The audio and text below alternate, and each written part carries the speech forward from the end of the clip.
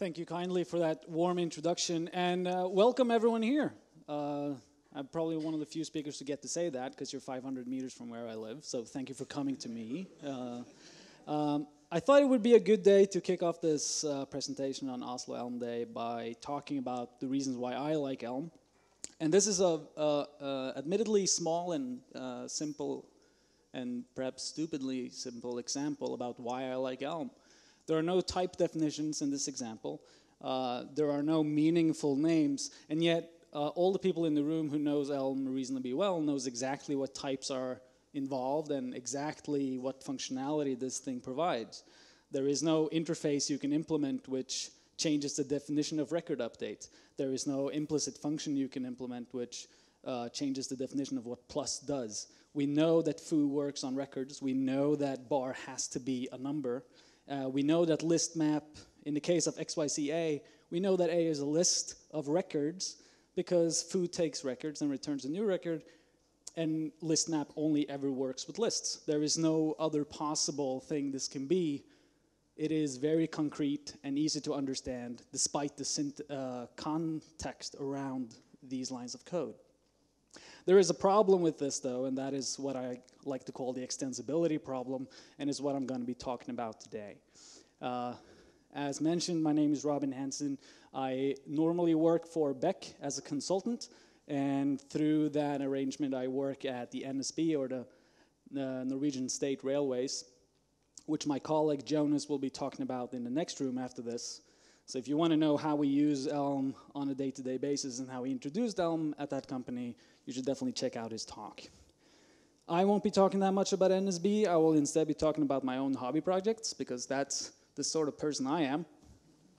A couple of years ago, I didn't work as a full-time developer. I did it on a hobby basis. And I worked part-time at an escape room called House of Secrets. Now, for those of you who are not familiar with the concept of an escape room, it's a room you get locked in with your friends for fun. And you are presented with a set of puzzles, and when you solve those puzzles, you get out of the room. And if you don't solve it within an hour, you also get out. But it's a fun way to spend an hour on a Saturday night and to test your mind a bit. But as is usually the case, you usually get stuck inside that room on some puzzle that you just don't understand how to solve. And to help players along, we would send them hints. So on the left side of the screen, there's the admin interface, which the people who worked at the escape room were looking at. And on the right is the view that they would see inside the room, normally showing a countdown timer to show how much time they had left and to stress them out as much as humanly possible. But when we sent a hint, there would be a text message saying you should probably check underneath the math. No one does that for some reason. Having used this for a while, we realized that in general, a lot of people needed help in the exact same places. And so we ended up spending a lot of time writing in the same hints all the time. So we thought that if we could implement like a suggestion thing, like a search thing, we could save ourselves some time. And we can also run statistics on what hints are actually being used the most, and then adjust the room if things were too hard. The first implementation I used was to take whatever you wrote into the hint box, divide it up by spaces, so you got the words, lowercase all the words, and then see if you got a match through all previously sent hints. And this worked fine for a while, but after a couple of months and about 100 games, this became very, very slow. We were doing the search on every single input, and it just didn't work. Another note is that the machines we were running this code on was probably a decade old, because that costs absolutely no money. So we had pretty bad machines and had to optimize. Luckily, I know a thing or two about optimizing. So my next attempt was to use a dictionary. When the application started, I took all the hints, I divided all the hints by words, and then created a dictionary where the key in the dictionary was some word, and the value was a list of all the hints you could find that key in. And then the benefit of this was that you deduplicated all the common words and all the popular words. And so when you were searching for a substring match, you just had to try to find the keys that match, and they were good.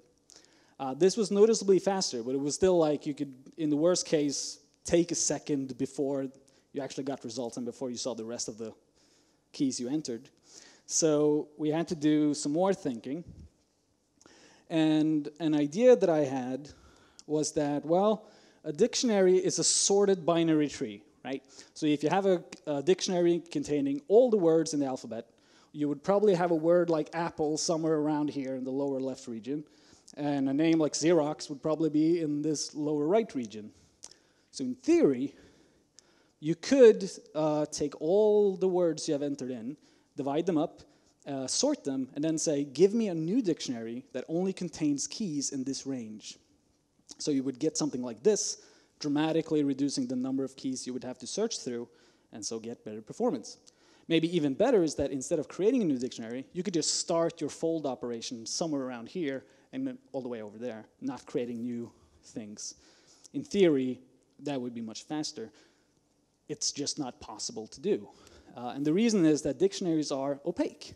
We don't expose, this is from the standard library, and this is the definition of a dict.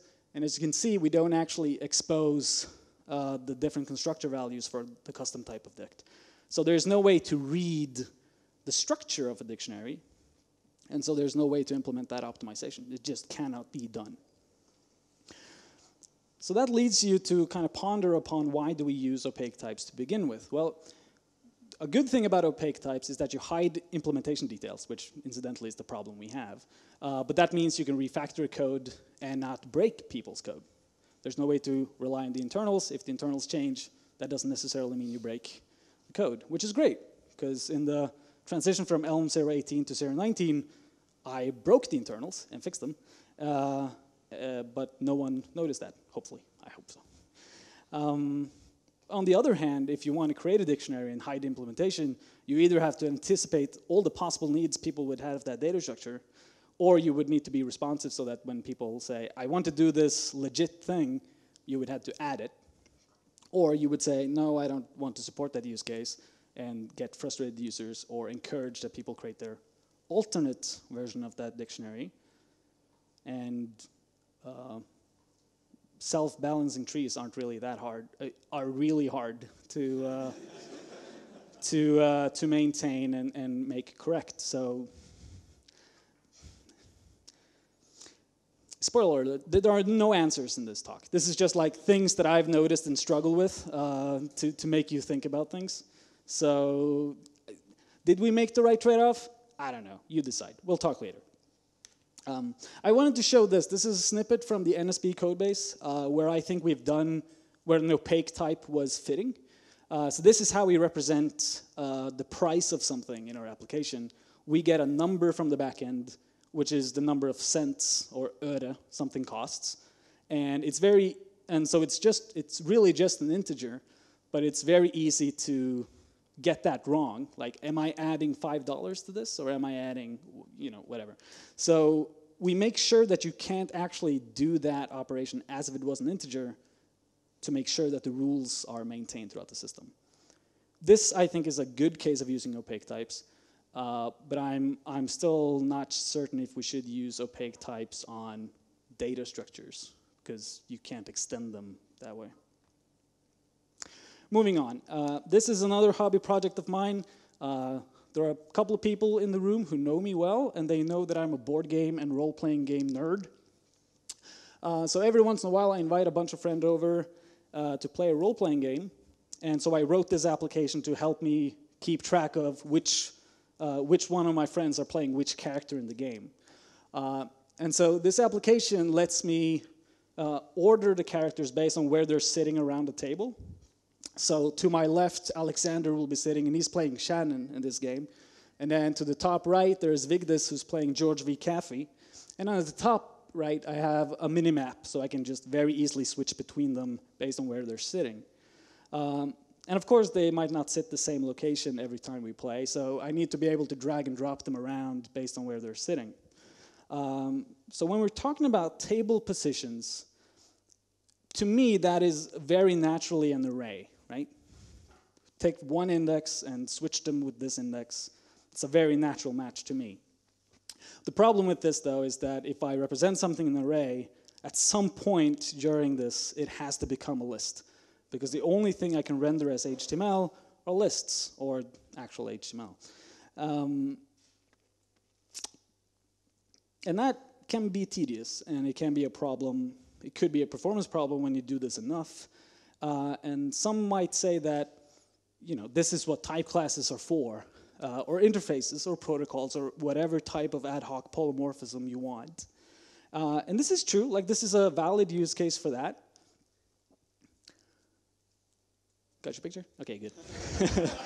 But of course, this is a proper functional language. So we got first-class functions. We could create an HTML library that looks a little bit like this, allowing you to override how you iterate through a structure. Of course, you would still need to provide the function to do so. And so there's not a huge difference semantically between calling array.toList and doing this. But at least this way, you're not actually converting from one data structure to another just to render HTML.